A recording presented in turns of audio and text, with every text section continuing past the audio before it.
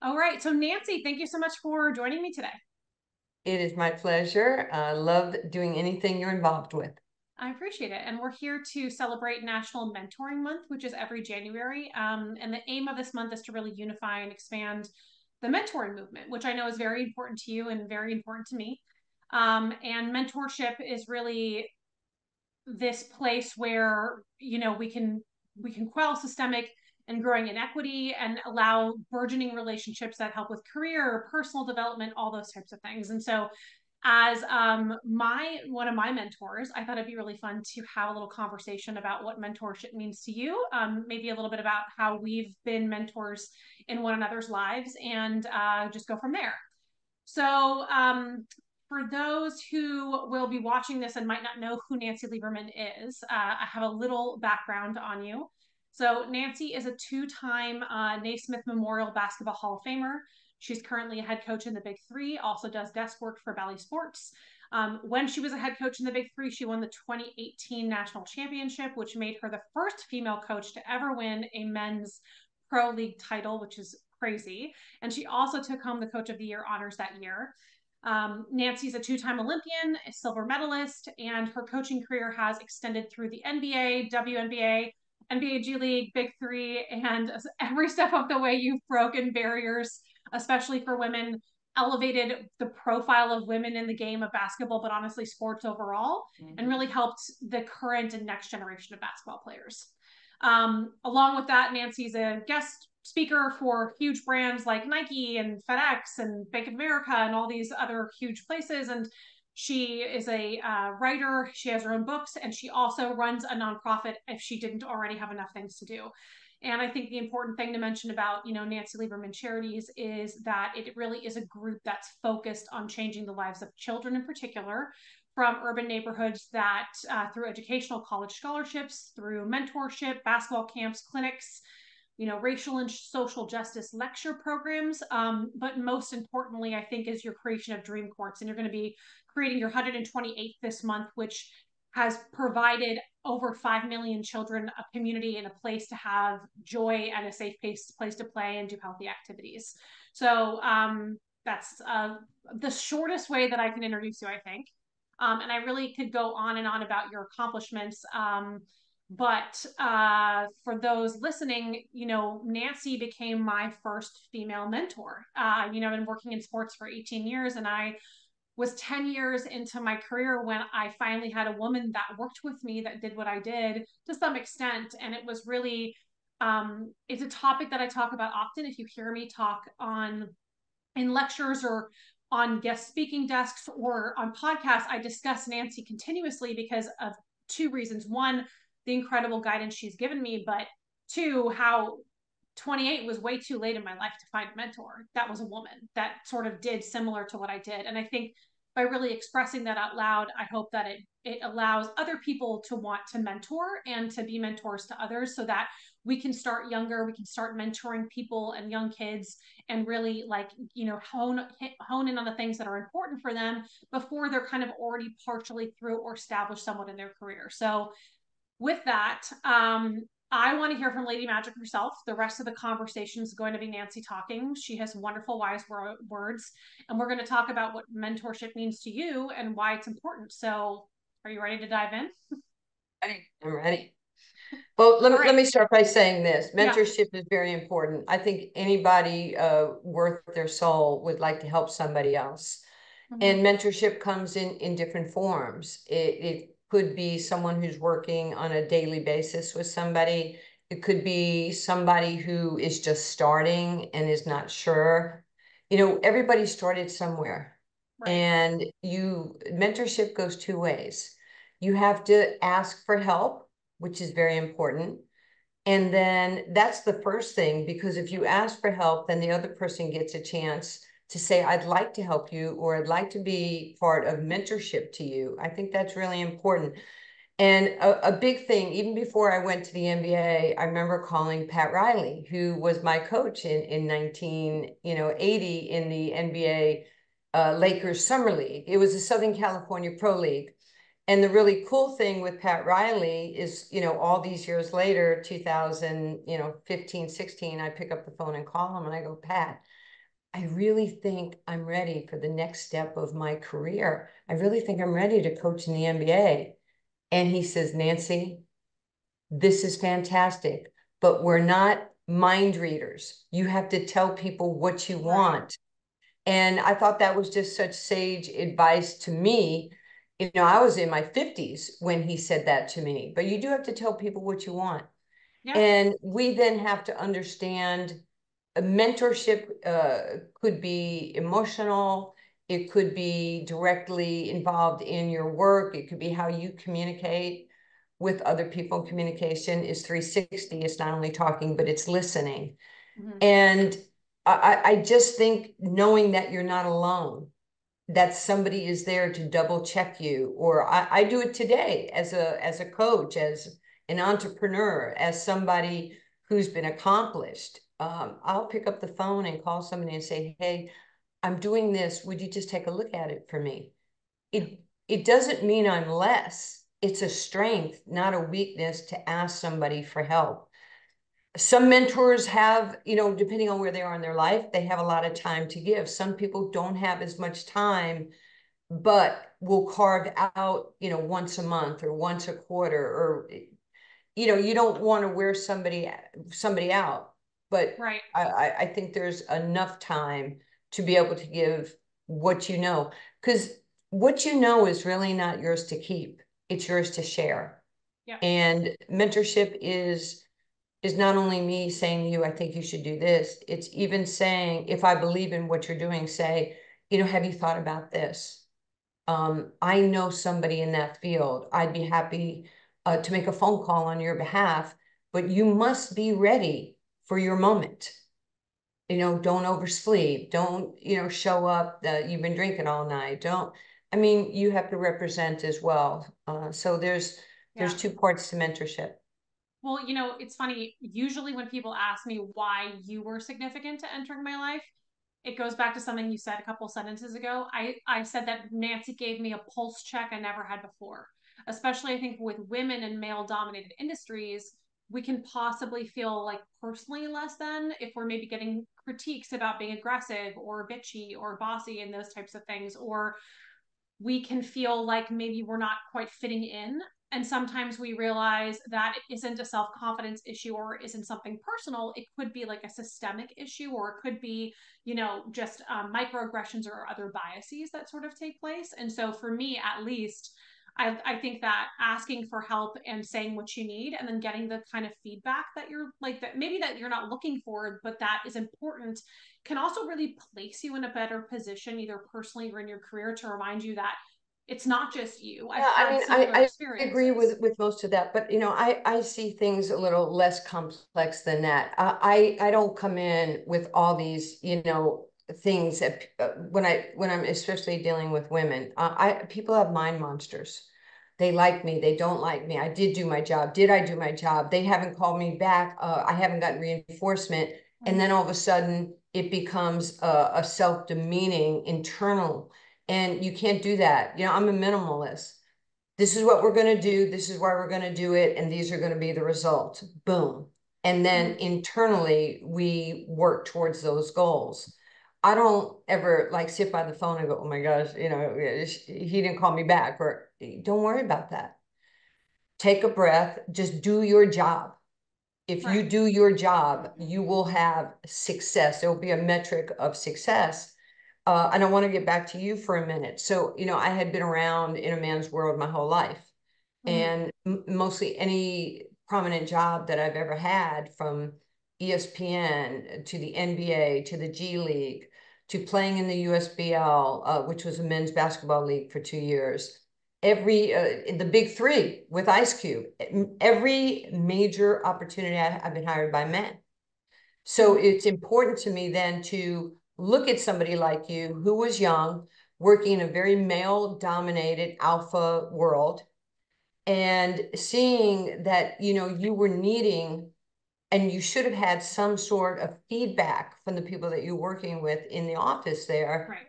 And to get better at what we do, we have to understand the culture of what is expected of us. And I really, as my head is always on a swivel. So my third eye was on you, just seeing how you were doing. And I'd walk by your office, we talk, we close the door, you would tell me what's going on. And you trusted me. And that's very important in life and in mentorship. You have to trust me. I'm not always going to say what you want to hear, but I'm going to tell you the truth. And I'm pretty much a straight shooter.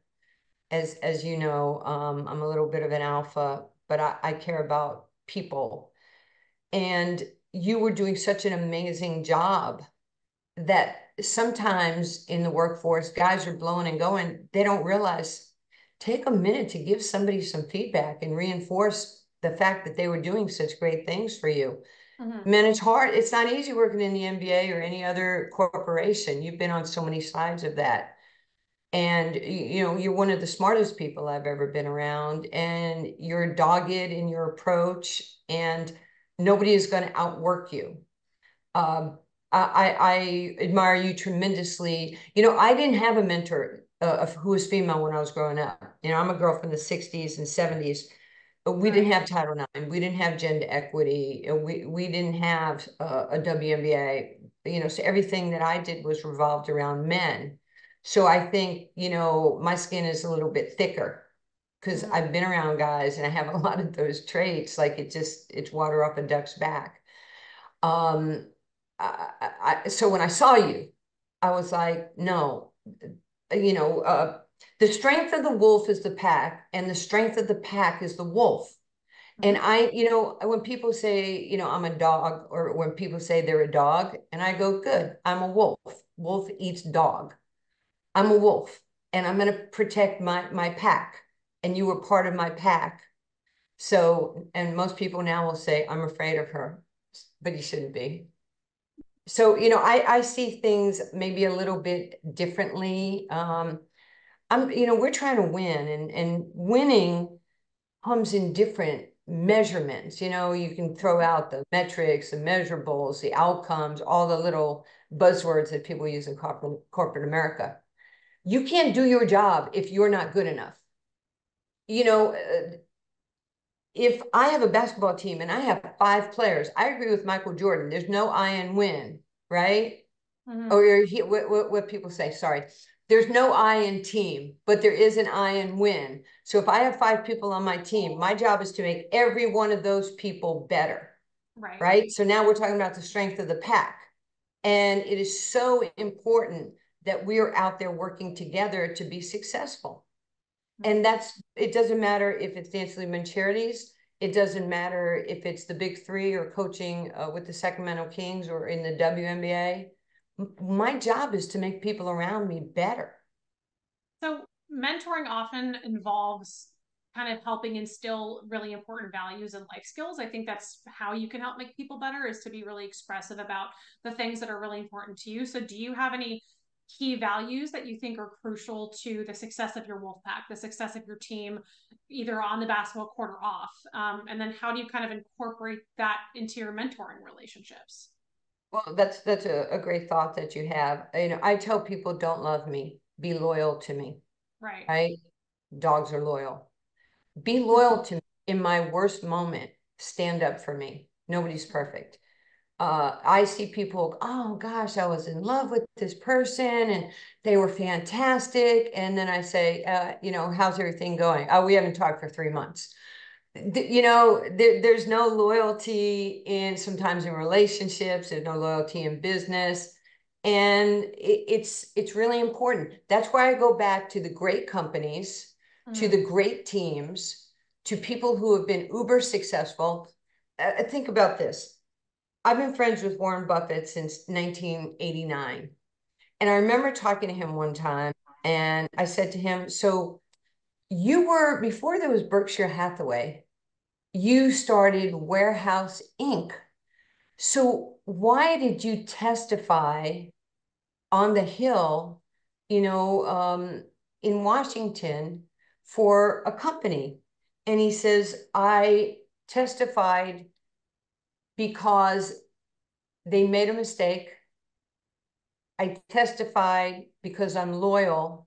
Now, if they stole from me or cheated from me, I would not testify. But he did. and he testified for Goldman Sachs way back in the day. And I'm like, that's crazy. He goes, no, I will never fire anybody for making a mistake. I will never, fire somebody for not being loyal. But if you lie to me and you cheat, you're done and you'll never work here. And I'm like the same way. Once I lose faith in you, once I know you don't have my back, you're not, I hate saying that, the circle of trust, but that's really important in business. You've been down that road with people too. Yeah. I don't think I think differently than you there. Loyalty. I mean, I'm an Aries too. I know loyalty is really important to fire signs in particular. Like loyalty has always been really important to me.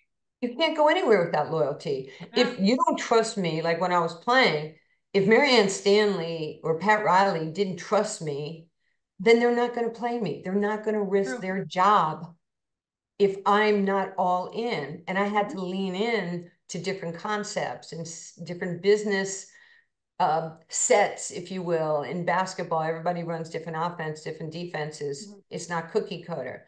So I had to adapt to what my coaches were telling me, which then helped me when I started coaching, because I had the Pat Summits, the Pat Rileys, Bobby Knight, Billy Moore, Stu Gunner. I had all these amazing coaches, and I could kind of cherry pick, what is it that I believe in? What is it that I stand for? And then it's our job to do things over and over and over and over and over again, so it becomes a habit. And when things become a habit, this is the culture of what we do.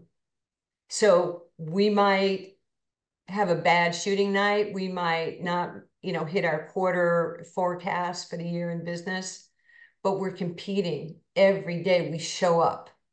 We do our job. We help our teammates. We communicate.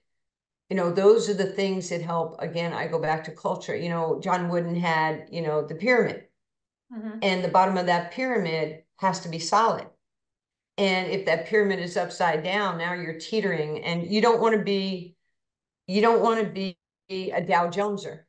I'm rich, I'm poor, I'm rich, I'm poor. You don't want to be that person. You want to be consistently consistent. On your worst day, you want to be better than people on their best day. And then if we businesses like sports, if you don't hit your numbers, it doesn't mean you're a loser. It just means you have to go back to the drawing board and figure out what is it that you have to do to get, to get that client, or to run that offense, or to get into the playoffs. Or you can't win the championship if you don't get to the playoffs. Well, I think that everything has a season. It's like the 4 quarters. Yeah, and I think that you do a really good job of staying like pretty even keel. I'd say that that's some of my favorite things about you, is like when I've gotten less emotional the older I've gotten. I'm in my mid going to late 30s now. But when I was younger, it was hard to kind of not let that come in. And you always kind of gave me the really just like frank answer or frank expectation. And it was sort of sometimes not what I wanted to hear in the moment, but I remember some of those words. So my next question is that there are lows in careers, there are lows in relationships, there's lows in life in general. So how do you kind of guide mentees through challenges and setbacks, or teammates through challenges and setbacks, and help them build this resilience and maintain a positive mindset? Because I do think that, Nancy, you have a really positive outlook often, and I think that's something to be admired and definitely rubs off on other people. So tell us some of those tools on kind of how you maintain that and how you can help people through challenges and setbacks. To go back to something you just said about being emotional. You were highly emotional. You were young. You were trying to get your foot. You were trying to show people who you were. And when, again, you're leading with emotion, and people around us are just like missing it. They're not seeing some of the things that you needed. So again, I'm going to go back to a Buffettism.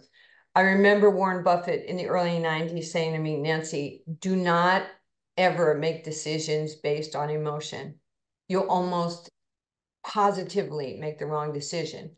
He said, in life, in love, in business, in coaching, in whatever you do not make decisions based on emotion. Can you see a team scoring 7 points in a row and no, now I'm frazzled. I'm getting my team frazzled instead of just going, okay, look, we're going to play through this, or next time down, we're going to call a timeout. So your tone and your tenor with people, some people talk at a 2 and, they're like, Arielle, this is going to be okay.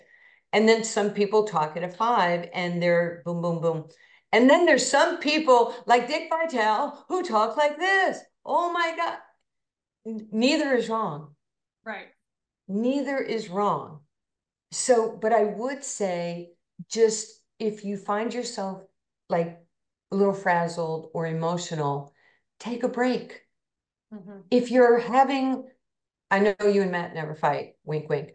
If you're having a disagreement with your husband or your wife or whomever, sometimes it's okay to say, this has to end right now. I need an hour. We can reconvene. So you can get rid of that emotion in the moment, because nothing good will happen if you're yelling and screaming at the people you work with or the players. You're not going to solve anything. My job as a mentor is to be a problem solver and to help you. You still have to execute the work, but I certainly can help you with problem solving. And the greatest thing an employee can do is not wear me out as the boss or the head coach. Because after a while, if somebody is always wearing me out emotionally, I'm going to shut down and I'm not going to be able to give you the best of who I am. So how do you provide that guidance and allow your mentees to have the freedom to make their own decisions and learn from their experiences and not overtap you? Another great question. That comes down to trust. Yeah. You can ask people who've been around me. I've been a micromanager, first team all micromanaging my whole life. And then as I started, like, I'm going to use Tracy, who runs, the charity. At first, when she was interning and then, she slid over into being a full-time employee, I didn't really trust her. I knew she had work to do, but sometimes you have to earn somebody's trust, and that's okay. That's not, she hates me. No. And the more she showed her acumen and her preparedness and her intentionality and thinking outside the box, I don't want to be a robot. I don't actually want to be around people who are robots. Yes, I will do this for you, Miss Lee. No, that's a bunch of nonsense. Just tell me what you know. Tell me what you want to do, right? This 360 communication. Then I start thinking, wow, or you've done this with me with the stuff you do for us. I'm like, no, let her just run with it. I'm not going to tell her what to do. Now, we look at what you do, and then sometimes the light goes on, and I'm like, hey, can you do this? And 99 out of 100 times you go, yes, I dig that. You never say no. Tracy never says no. I've asked her to do so many things in business, even before she was prepared, and she just grasps it. Right. And it's okay. If you don't know something, YouTube. If you don't know something, Google. We didn't have this in my life. You actually have this right now. And it doesn't have to control you, but at least it'll give you a sense of direction. Don't call me if the stapler is broken. I don't have time to tell you it's in the cabinet. Go look. It's little things like that. I'm a smart ass. Okay, yeah. So I'm sarcastic. I think I'm funny. My son says I'm not, but there's a lot of truth. That goes back to me being a minimalist. So I think probably smart ass are probably, I think people actually want to be around people that laugh and can, be like that. So I always laugh about the first time that you scared the living daylights out of me because we were driving in my car in Sacramento to get your hair done. And you cracked that joke at me, and I thought I had morally offended you, and I was groveling and apologizing, and then you just started to laugh, and you're like, "Oh, I'm just messing with you." So all the time. Yeah, all the time. You know what? It's okay to make people happy. I wake up happy. When I get up in the morning, I think, what can I do to inspire somebody? When, and TJ knows this, my son, when my little shades open, my little lids, and the good Lord gives me another day on this earth, I think, what can I do for somebody? My smile makes you smile. It doesn't cost anything, but right, nonverbal communication. And of course, Nancy being Nancy, I always tell people, like I just said, my smile makes you smile. Just smile. Even no judgment. If you have no teeth, no judgment. It's okay. And so I use it and joke around a little bit, but you somebody who doesn't look like you, maybe somebody has tattoos or piercings or this or that, and I'm just like, hi, how are you? Hey, did that hurt? Can you get a second? Can you tell me, like, I don't like needles. I don't even like flu shots. So I engage people that are different than me. Yeah. Because one, I'm interested. Two, I know I'm going to make a joke. Three is going to, clear the air of anything heavy. And then a total stranger who I don't know, I'm going to have, a nice interaction with them. Yes, I don't think that I've ever been around you a day without me cracking a smile or you cracking a joke. And even if TJ doesn't think they're funny, I think they're funny. Look, I know that you've got a hard deadline because you've got to get on desk tonight, I believe. But let's just finish off with one quick question. For young athletes that are aspiring to follow in your footsteps, what advice do you have for them for seeking and benefiting from mentorship opportunities? I think the first thing, matter of fact, I don't think I know. The first thing, if you're a young athlete, be around people that are better than you. Seek them out. Yeah. If you're a gal playing basketball, go play basketball against guys. If you're women, find guys, whether it's tennis or whatever the sport. It's going to make you better. It changed my life. And if you're men, just find guys who are bigger, better, stronger, faster. So you're pushing yourself to another level. Don't worry about the score. Don't worry about winning the race, because they're going to win the race for you, because they're going to take you up to another level.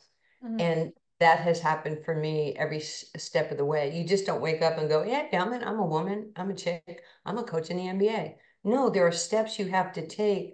And a lot of time, and I'm not throwing shade on this generation, because man, I just love this generation and admire so many young people. But it's like you want to leapfrog and forget like some of those crucial steps.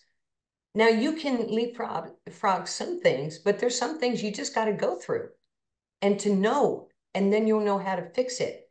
It's whether it's business, whether it's sports, and I'm in $1 trillion industry. I'm in the industry of sports, just like you are. So it's very competitive, and compete. Just feel good about yourself. I'm going to close on this.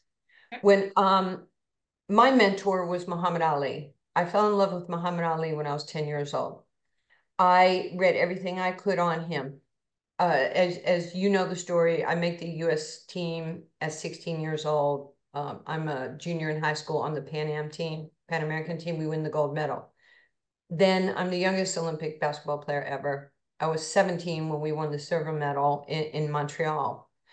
But when my first interaction with Ali, I was like, I'm Nancy Lieberman. Old Dominion just won our first national championship. I'm player of the year in college basketball. After talking to me for 5 minutes, Muhammad Ali knew that I was broken, that whatever the press or the people knew about me, I was fraudulent. He knew that I didn't love myself.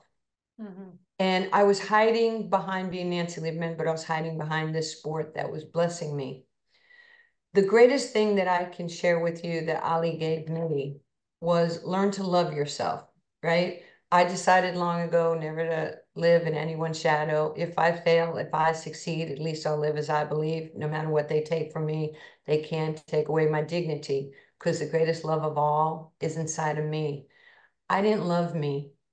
So I was damaged goods. I was emotional. I was combative. I was, mad at the world. It wasn't until I learned to love me that I took myself to another level. And that gave me that consistency that we're talking about. And that's one of the greatest things that you can have. Just trust your instincts. prepare yourself for success. Somebody's going to get the job. Somebody's going to make the team. Somebody's going to be a multimillionaire. Why not you? It can happen. Just think, I want to have intentional greatness. And if you believe it, it'll happen. You have to see it. You have to say it to be it. I had to see myself. It had never happened before in the history of USA basketball. There was no model for me to follow. But by golly, you know, every day I was brushing my teeth and I'm like, I'm going to be on that Olympic team. I'm going to be wearing number 10. And it happened. And when it happened, it was like I had been there in my mind. See it, say it. I'm going to be on the Olympic team. I'm going to be on the Olympic team. Like you speak it into the universe. And then there I was in 1976 on that podium, bending over and having that medal put around my neck. And it was the way it was supposed to be. And it will be that way for you. Well, let's just end it there because I can't top that. Thank you so much for joining me today. And I hope that you have a wonderful time on desk. And if I haven't told you a million times before, thank you for being in my life. Well, I love you. I appreciate you. I admire you. And now I got to go do the Thunder game against Yeah, Atlanta. go do work. Thank you. All right. Love you too. Bye. Bye.